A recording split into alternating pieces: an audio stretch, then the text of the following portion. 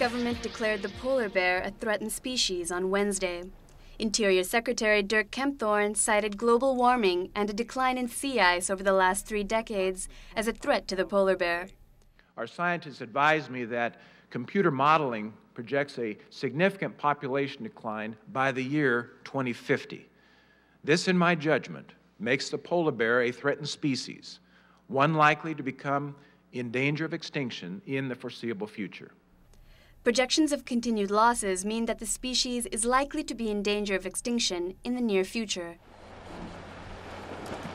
According to environmental groups, the government has been stalling on a decision to protect polar bears for several months in order to issue oil and gas exploration leases in Alaska.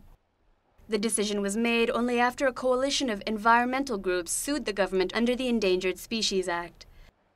The coalition won a court order which forced the government to make a decision about the polar bear by May 15th. Unfortunately, it took dragging the Bush administration into court on at least several occasions to get this determination that the polar bear is in fact endangered.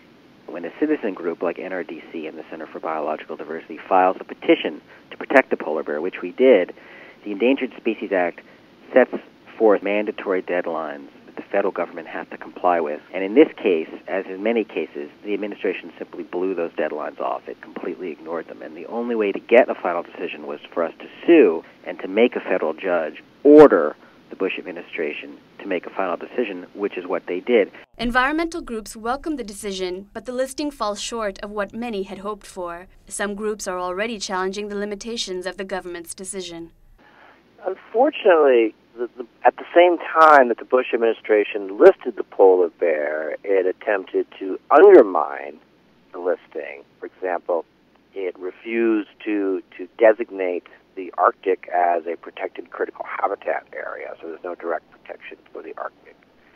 And then it issued a special rule to exempt greenhouse gas emissions and oil and gas exploration and drilling from the Endangered Species Act. So the Bush administration is doing its best to try to make the decision as meaningless as possible. We filed a second lawsuit on May 16th challenging Bush's attempt to exempt greenhouse gases from the Endangered Species Act. So we're in court already, and we expect that we'll get some rulings fairly soon telling the administration to play it straight and just protect the bear and not attempt these sideways exemptions.